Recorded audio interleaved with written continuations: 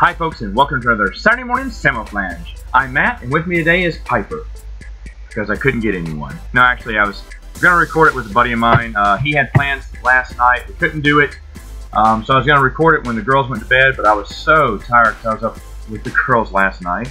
And then this morning, in the mornings, actual Saturday mornings, which is what we're doing right now, I'm in charge of taking care of both the girls. So anyway, so I got one asleep, and so this one's not going to sleep ever. So she's going to be on my podcast, and it's not going to be the best podcast, probably not going to be the longest podcast, and I'm sorry, but it's just been just a busy week, I guess. Our play that I'm in got delayed indefinitely now, thanks to coronavirus. It's funny because, you know, the flu kills, just as many people. I think coronavirus said it was going to kill 1% more, but yet we don't panic over the flu. Anyway, so because of that, I had to film record the podcast. Well, the show got canceled, not canceled, but delayed. And so now it's kind of put on hiatus, which kind of throws everything off, which threw my plans off, because originally when we get there at the theater, we usually wait. It usually takes an hour for everyone to get there, change, and get ready and everything. So I told my buddy who's going to record the podcast with me, I said, we'll just get there early, we'll change, we'll be ready. And so in the hour it takes for everyone to, get ready, we'll record a podcast. We thought that'd be a perfect idea. But unfortunately, my plans changed when in Louisiana here, they made a little rule that temporarily, for the moment, you can't have a gathering of more than 250 people, which unfortunately our theater seats above that. And we are selling out tickets, which is a good thing. But at the same time, it's like, oh, well, that means we can't, actually have, I guess it would be against state law now, that we couldn't have our show. So, oh, well, I'm sure it's going to happen. It's probably going to happen in April now, which is fine. I don't mind. As long as it's happening. After all this practice, you definitely want the show to go on. But anyway, so that's what we're going to be working on. That's what they're going to be working on for the next couple of weeks, kind of just hammering out some of the iffy parts of our show. I think so far we're doing very good. I thought the night before they made the announcement for the cancellation, I thought we were doing really awesome. But now it just gives us some extra time to, polish up some of the other scenes that weren't as awesome, that probably did need a little bit more work. I fully believe we would have been ready to go by next week. But, oh well, it doesn't matter. That's not my call. I mean, it's the governor's call here, and we're sticking to it.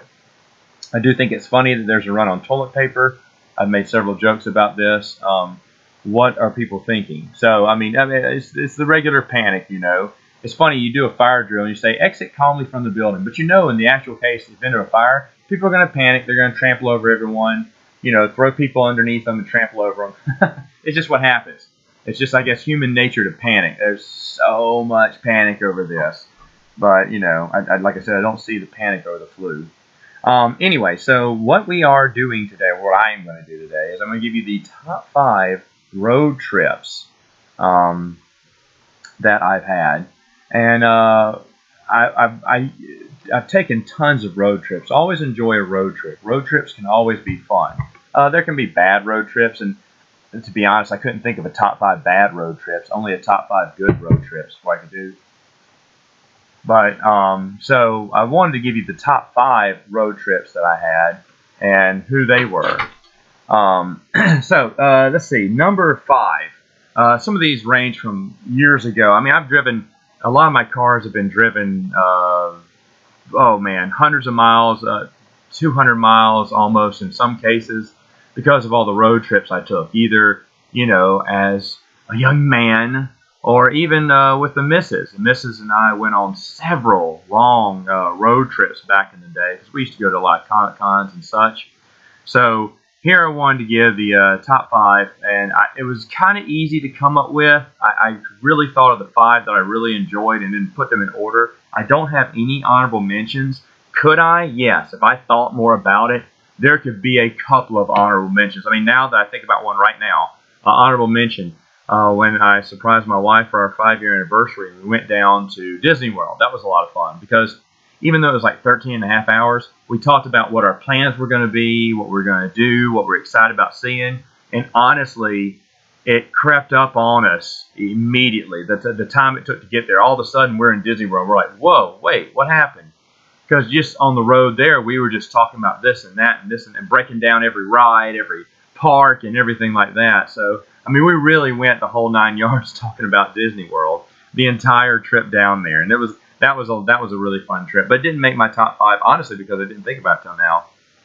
But my number 5, I guess, was years ago. A friend of mine had some of his friends in, and they had just come in for like the week or the weekend. I can't remember, but it was one of his old school buddies, I guess. We had become really good friends. I mean, we just hit it off well, and we were joking and laughing with each other. And he was getting married, and that's why he was coming down there, because he wanted to invite my buddy to his wedding. He said, "Well, I want you to be in my wedding," and that was the whole reason he came down there. So at the end of the week, he's leaving. And I was like, "Well, look, man," I said, I really wasn't great getting to know you. Really cool guy, yada, yada, yada. I said, "Look, congratulations, you and your wife. And, it's happening this summer. Really wish you all the best." He goes, "Hey, man," he said, "you know what? I want you at the wedding." He said, "So if you want to drive up with Dan, please go ahead." He said, I'd love to have you." He said, "I'd love to have you meet my wife and everything." He said, "I think you're cool," and blah, blah, blah. I was like, "Oh, really? Okay." And so I got invited to a wedding. So later on, we decided to go up there, and we drove all the way to Michigan. I remember the cool thing, and I don't know if I've thanked Dan about this later on, but he knew there was a lot of states that I hadn't visited and that I probably wouldn't visit. Now, he was wrong about a few of those states. Some of those states I've been to several times before. But we took, let's say, the road less traveled. He touched in different states. Like we did we're trying to go to Michigan from Louisiana. You can draw on the map where to go, but Dan's trip took us through Virginia because he wanted to stop by, and that's where he and his buddy were from. He wanted to stop by and see his dad and see, his hometown a little bit. And so he had made this big, wide range of plans for the next 2 days of where we were going to visit and what we were going to do. And some of the visits were just nowhere. It was like the middle of West Virginia. Why? Because he wanted to make sure that not only I drove through West Virginia, but I set foot in West Virginia to say, "Hey, I've been in West Virginia. I've visited West Virginia." Because he didn't figure driving through West Virginia was a visit. So he just would, and it was like I guess I can't remember where we stopped in West Virginia. It was just a no name town or something. But we stopped there. We sat for a while. I think we may have eaten lunch. We probably looked around a few of the things, and I didn't get it. I was like, "Man, this is just a." I said, "This is just a waste of our time. I understand you want me to set foot in West Virginia, but no, he wanted me to spend some time in each one of these states that we passed through." And so that's what we did. We passed through just about every state we passed through. We made a stop in and kind of hung around. And that was really cool, and I really enjoyed that. And when we finally made up to Michigan, we had a great time, but then we realized something, like he had work the next day, and we'd forgotten about that, or he'd forgotten about it. And so after the wedding was over, right after it was over, I think we went to the reception for a little while, but then that's when he realized he had work. He said, "Dude, I got to get back home." And I was like, "Oh, okay, do you want to just drive all night?" And we did. I remember we got in early the next morning. We drove all night long just to get down, and I remember I crashed. I came in that morning, and then I slept on the bed, and I slept all day. I was working on third shift, it seemed like, that day, doing the night shift there. But that was our Michigan trip. I don't know how old I was. I was fresh out of college, if not in college. I was probably in college back then for that trip. But that was a big one. Now that I'm thinking about it, another road trip that I took when I was 16, I believe, I think I was 16, was to Atlanta. This is an honorable mention, now that I'm thinking about it. Honorable mention. I got a lot of good road trips now that I think about it. I drove down to Atlanta one time because someone had offered me and my buddy, how much? $500 to move. Their daughter was moving to Atlanta, and they couldn't hire movers because all the movers in town were booked. And so they said, "Look, we need someone move our daughter. You have to move all our furniture into a big U-Haul, but we're going to give you $500, And I was like, "Wow, that's really good." So me and my buddy were thinking, okay, well, we'll just, we can share a hotel room. We can eat a little bit on the road, and gas was going to be covered by them. So to be honest, we weren't, we were still going to make out with probably $400 just for the weekend. I was like, well, definitely we're doing this. And so we did. Now, he was older than me, and so he was going to have to drive. I couldn't drive. I was still 16. And we went and we packed all our stuff up, which didn't take long. I was used to moving, you know, stuff, big furniture in and out, but she didn't have that much. Put it in the U-Haul. We never saw her, actually. I don't know where she was, but then we drove to Atlanta. And this is the funny thing about it. We must have left late because we didn't make it to Atlanta in time. We had to stop in a hotel. We weren't going to at first, but we were both really tired. So we stopped into a hotel. We spent some of our money, which was fine because I thought that's what we were going to do on the way back. But we said, hey, we'll just unload them in the morning, then turn around and go right back. So we spent the night right outside Atlanta. That night, though, he got really sick. And he was puking and everything. I was like, dude, you okay? He's like, no, man, I'm not good. I was like, oh, man. I said, well, I'll help out with a lot of the moving. I'll try to lift as much heavy stuff as I can. We have a dolly. He was like, yeah, I don't even know if I can drive. I went, well, how are we going to get there then? Well, that was my first driving experience, was driving through Atlanta. Anyone who's driven through Atlanta, it's 8 lanes of mayhem. And I was panicked, man. I was like, I don't know what to do. I mean, he asked me, he said, can you drive? I was like, I guess, you know, like, I don't have a driver's license. He went, well, that's all right. We don't have a choice. And so I got behind the wheel, and we went out and we did this thing, man. And I was scared to death. And for years, I wouldn't drive through Atlanta. I'd drive around Atlanta because of it. Because I was like, oh, my gosh.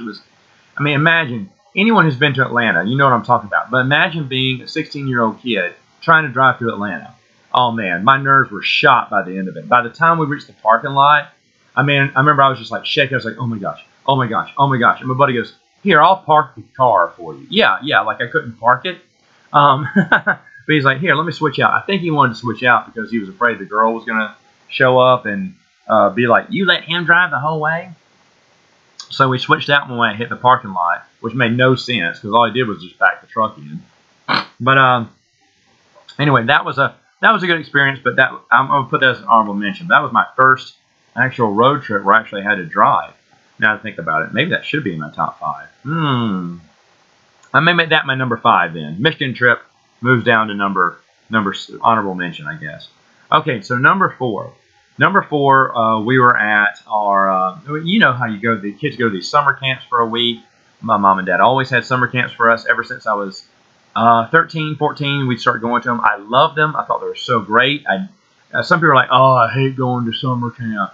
I loved it. I loved it. Absolutely loved every bit of it. I loved meeting new people. Sometimes you see the same people. But it was so much fun. My favorite time of the year was always when on a trip. Well, one of these trips, my brother, my little brother had come with me. Now, I got several little brothers, so this will be the, not the one underneath me, but the one right underneath him. Bray, for anyone who knows my family. But anyway, so I'm sitting in the back seat of this van. And on the van, they have all this luggage. And what they decided to do was put sleeping bags, because you had sleeping bags, of course. They put the sleeping bags on top of the luggage. Well, when they did that, it made for a little pad where anyone could take a nap in the back. And, of course, you know, this is back before I guess seatbelts were really that big a deal. I was still in high school, too, here. And I said, you know what? I'm going to just crawl in the back and sleep. Because I was just so tired, because we'd stayed up goofing off the night before. We were so excited, you know, everyone. We had a few people at my house, and probably didn't go to bed till super late. We woke up super early, so I was super tired. So I went in the back and I slept. And man, did I sleep. I slept the entire trip from Louisiana to Virginia. I don't know how many hours that was, but it was a ton of hours. I mean, I would wake up, when they stopped for gas, I'd wake up, talk to a few people. And then when they would start driving again, I said, you know what? I'm going to go back to sleep because I'm tired. I mean, I'd wake up, I'd go eat, and I'd have fun, and then I'd go back, and I'd go back to sleep. And I mean, I just slept the entire time. And it was so much fun being in the back seat and sleeping. But I remember one time we were leaving the station. I'm about to go to sleep. I look up out the back door, and out runs my brother, out from the gas station. And we're already pulling out of the gas station, mind you. And he is trucking at full speed, trying to get to the cars. We're driving off without him. What happened is my mom, since there were so many other kids there, she had just forgot to do a head count. I mean, imagine Home Alone, right? So she forgot to do the head count, so she starts running out. I mean, she's driving out with all these kids, but she forgot her own child. Well, Bray is like huffing it, man, trying to get there, but there's no way he's going to make it because we've already pulled out. We're going down the road. We're headed toward the on-ramp. And he's now crossed the road. He's trying to run to us. He's waving his hands wildly, but it doesn't matter. No one sees him but me.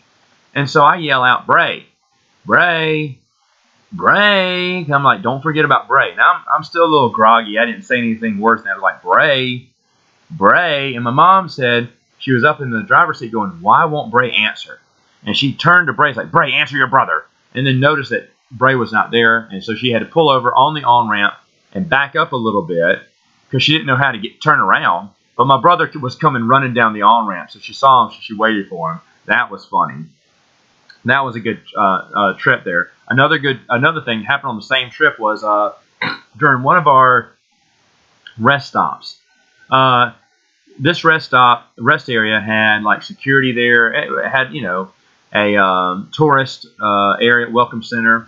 And I remember me and my buddy were sitting there. And I said, why do they need security here? And I remember he was driving around a golf cart, and I flagged him down. And said, hey, why do y'all need security? Why are you here? What's your job?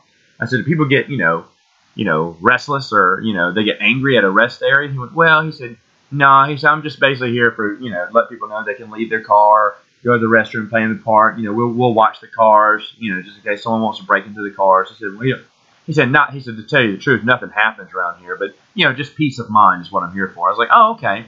And then I thought about something. I said, hey, would you help me play a joke on my team? I told him I was here with a group of people. We were going to a summer camp, and I said, can you arrest me and say that I got in a tussle with someone else in the welcome center? And he's laughing. He said, sure, man, we'll do that. But then I thought, no one's going to believe that I got into a fight because I'm kind of easygoing. I get along well with people. There's very few people I do not get along with. If I can't get along with you, to be honest, there's something wrong with you, I think. Because I can really get along with a lot of people. And I'm really easygoing. Don't start fights or anything. But I said, no one's going to believe this. No one is going to believe that I got in a fight. And then I turned to this one kid who was new to our group. We never met him before. His mom had said, hey, can my son come? He's going to come to that summer camp too. And they let him drive with a bunch of our church kids. And so I was like, hey, no one will believe it's me, but they could believe it is you. I said, would you? And the kid didn't talk that much either because he didn't know anyone. I said, would you do this? And the kid's name was actually Jack, I remember. I actually know his last name too, but I'm not going to give it because I'm actually big friends with him now. But I was like, Jack, would you do this? And Jack goes, heck yeah, I'd do this. Let's do this. I mean, he was like, yeah. That was the first time I actually heard him actually talk and come out of his shell a little bit. So he decided to do it, and we drove up with him at the security guard, put him in handcuffs and everything. We drove up there. He's in handcuffs. I'm like, oh my gosh, guys, something happened. And the security's coming up. He's like, hey, we're going to have to take him in. He fought one of the elderly ladies in our welcome center. And so we're going to have to lock him up. And you can come by and get him. I'll give you the number. And I mean, the counselors' faces were like, because the one counselor who was he was responsible for that kid because that was one of the kids driving in his van. Oh man, he was white as a ghost. And this is where we have a conflict. We have a conflict of the stories here because Jack and I remember things differently. But I'll give you both. I think that I cracked first. I think I did. I remember I was trying not to laugh. It was so hard looking at their faces. And I'm almost positive I laughed first. But Jack swears it was the security guard who broke first. I remember the security guard laughed after me. But I don't remember him laughing first because he was doing a great job keeping it together. And I don't know. But Jack told me that he thought that because when I checked with him about the story a couple of years back, he said, no, man. He said, the security guy cracked first. He said, then we all started laughing. I went, no, man, I think I cracked first. I mean, I was hurting inside. I was laughing. I was wanting to laugh so hard. But either way, it was a great prank and made for a great trip up there. Now, actually, oddly enough, one of the worst trips I ever had was, I think, the next year traveling up there. Because I can't remember. It was so bad that I decided to fly. I decided to pay for my own plane ticket, I remember, and fly because I said, I will never drive. We had a new counselor, and he made things awful. I mean, he had rules. He had a schedule. He had a schedule we had to stick by when going to the restroom. Like, okay, yeah, you're going to make all these kids go to the restroom and get in and out in under 10 minutes. No. And if you didn't go to the restroom in time, you lollygagged, meaning you went and got a Coke and a drink besides waiting in line for the bathrooms, and you were out. And if you waited for the bathroom and you wanted something to drink or eat, too late. You should have thought about that. Why? When I was waiting in line for the bathroom? Because you get in trouble if you're not waiting in line. But if you did wait in line, then you don't get to get anything else. So it just was just awful. And he was just awful. And the whole time he wanted to give, at the summer camp, he wanted to give daily updates on where everyone was, where everyone's doing, just see if some remind. He just wanted to hear himself talk. And I remember it was like that for like an hour. We'd sit there. When everyone else is playing, having fun, he'd sit there just lecturing us about, okay, remember, use the buddy system. Dude, it's a camp. There's nowhere else we can go. We're not going to get off campus. We can't drive. I mean, I was like, oh my gosh. I remember I turned to someone. I was like, next year, even though I could drive, I was like, next year, I'm buying a plane ticket. And everyone was laughing. But no, I did. I bought a plane ticket. I flew in. I stayed with some friends that weekend. But anyway, that was my number 4. Oh no. I look at number 3, and I got these 2 trips mixed up. Number 3 was me sleeping in the back of the van.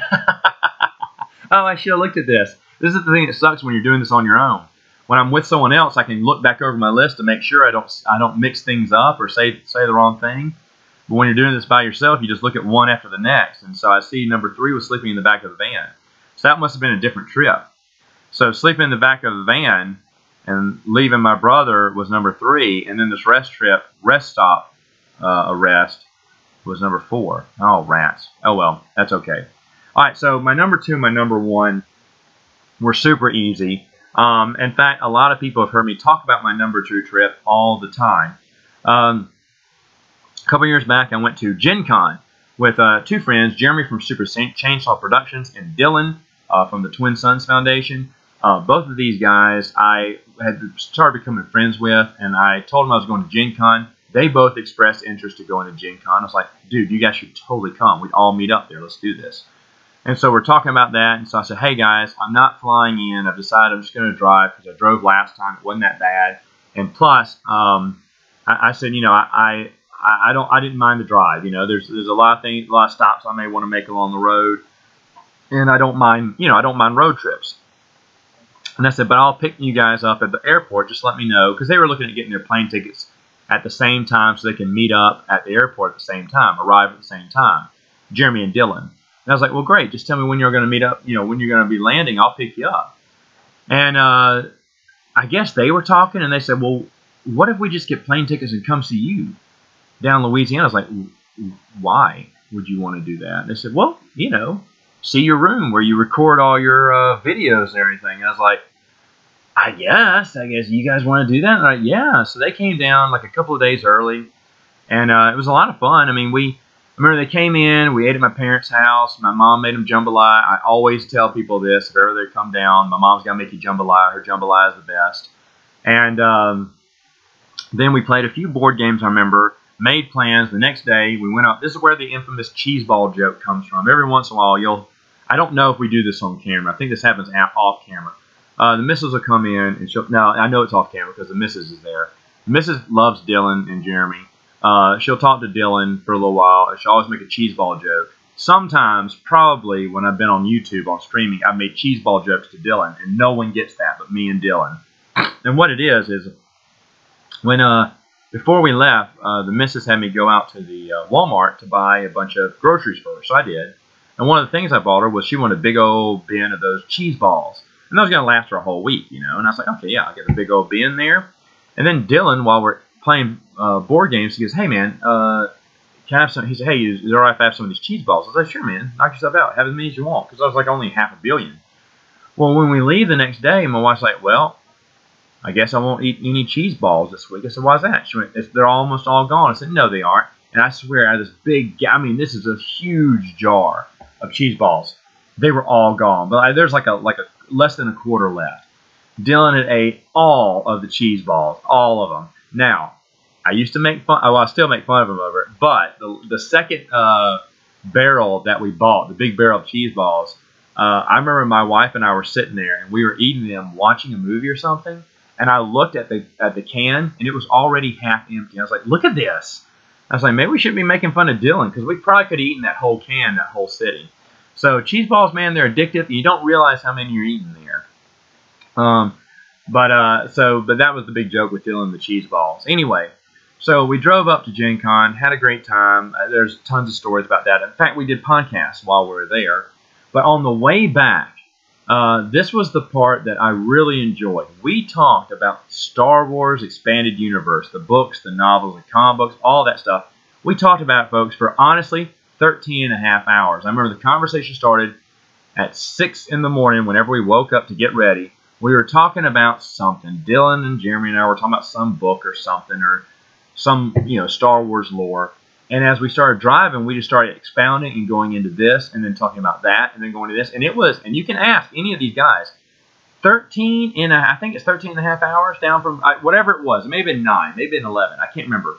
But from Indianapolis all the way down to back where I live in Louisiana, it was an entire conversation. Nothing but expanded universe. I mean, even at lunch, we continued the conversation. I mean, so it was a straight, maybe 9-10 hour conversation about and it didn't even lull. There wasn't a lull. I remember thinking, after a while, you'll get tired of, finding topics to talk about, and like, oh, there's no one else to talk about. But we had so much to talk about, and it was amazing. And I remember when we drove all the way back, I made a comment.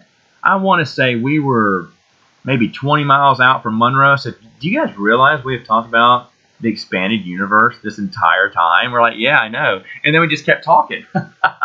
I think when we actually got back to the house, we stopped, changed the conversation maybe. But that was amazing. A complete, non-interrupted, nerd fest. I don't know how many people who would enjoy that. And I don't think anyone would put that as a number 2, but it's definitely my number 2, because it was so much fun. And those guys were both really nice for wanting to fly in, see me, and then drive whatever it was, 13 hours. I can't remember. It was a long trip. And I was like, guys, you guys don't want to do that. Come on. And they're like, yeah, we'd love to. And they made that trip fun. Of course, so much fun, it got number 2. Now, it didn't get number 1 because my number 1 will always be my number 1. I just don't see another trip being as fun for me on the way down or on the way up. And it was the time I went on a cruise. I went on a cruise, and at the time, I can't remember, we didn't go through the New Orleans port. I can't remember why, but we went through to Galveston, Texas, and we went to that port for some reason. And so we took off, we drove down. I remember we stayed at a buddy's house, and it was super freezing cold. It was like January, February, and I remember it was snowing at that part. It was snow and ice, and we were so cold, but they were great hosts. They made a fire in a fireplace for us. We slept on sleeping bags out in the living room.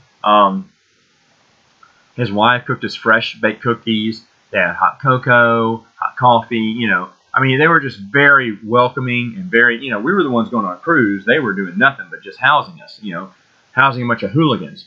Well, when we woke up early that morning, we had packed up all our stuff and gotten in the car. Well, we had heated up the car. We started the car. Someone was very, very smart and started the car early so the car would be nice and warm by the time we got in it. And so we're all packed. We got in the car, and it's so warm that we forgot. None of us wanted to get out and thank the host.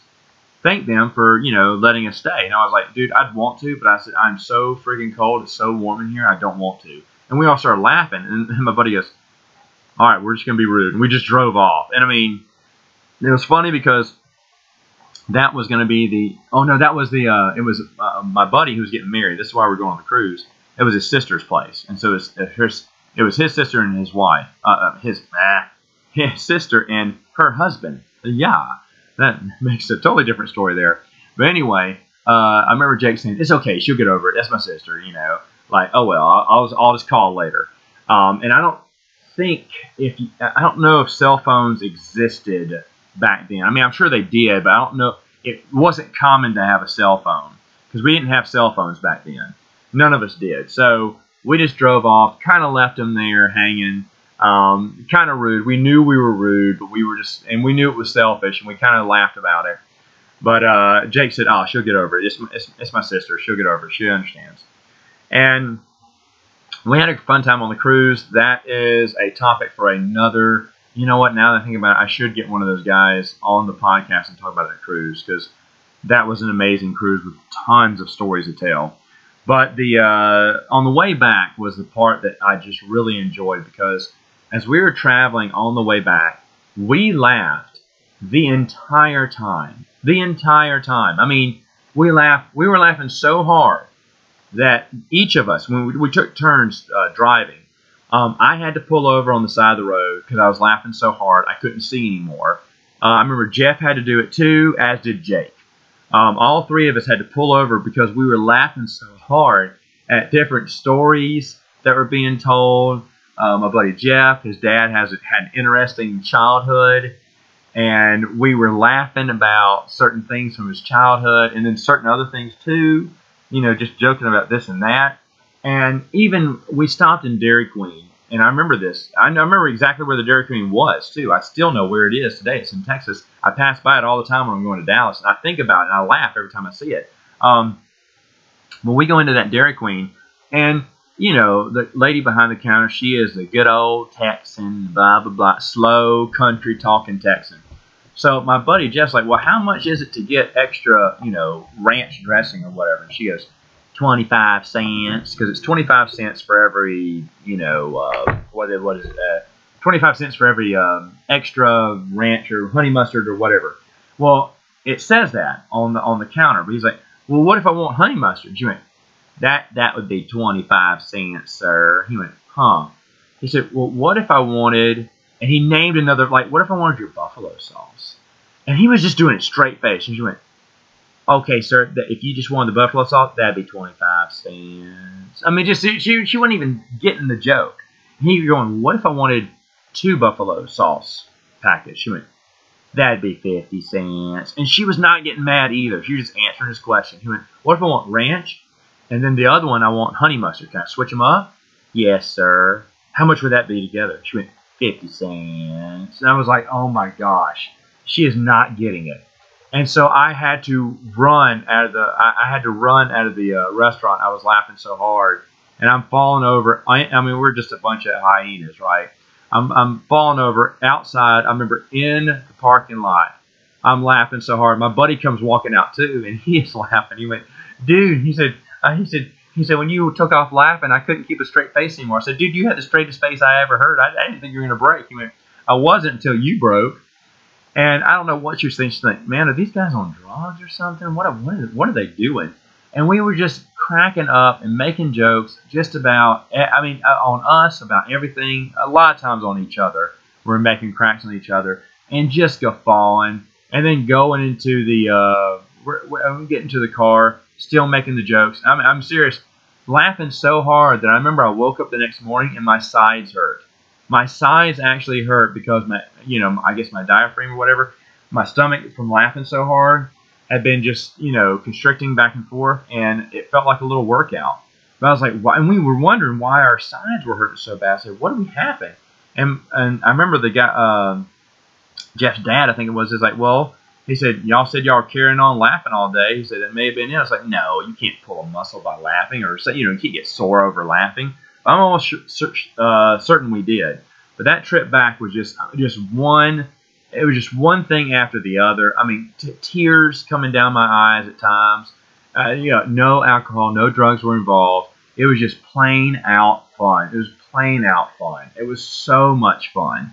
And that's probably why it's my #1 top road trip I ever took. So there you have it, folks. There's my top 5 road trips. Now, hopefully, next time I'll have my new guest co-host on here, and we'll be talking about more stuff. But until then, we'll see you next time on more Saturday Morning Samoflange. I'm by myself.